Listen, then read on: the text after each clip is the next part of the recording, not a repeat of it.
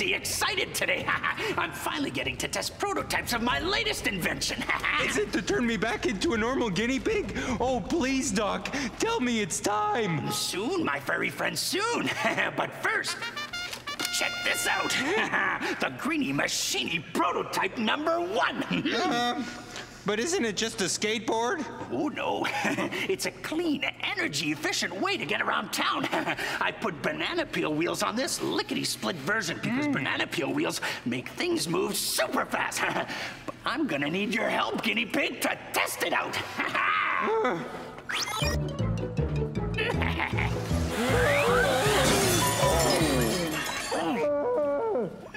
Peel wheels are fast, but they don't seem to have quite enough traction.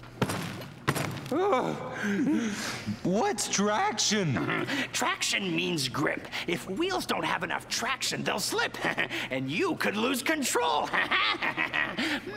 Maybe the Magic Muffinator version X 2.76 1/3 will do the trick.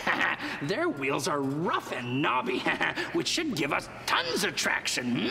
But those aren't wheels, Doc. They're English muffins. Yes, and their soft, moist, craggy cells will help the muffin machine grab the ground in a nice, sweet, muffiny hug.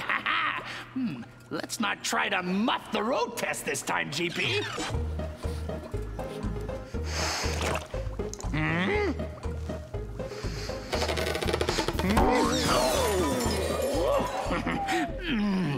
Clearly, the Muffinator has too much traction. Luckily, I have one more prototype to test. The super-duper alley-ooper Greenie Machine.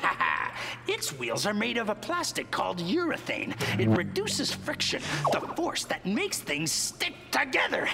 But if we look more closely, you'll see urethane has rough, muffiny bits too.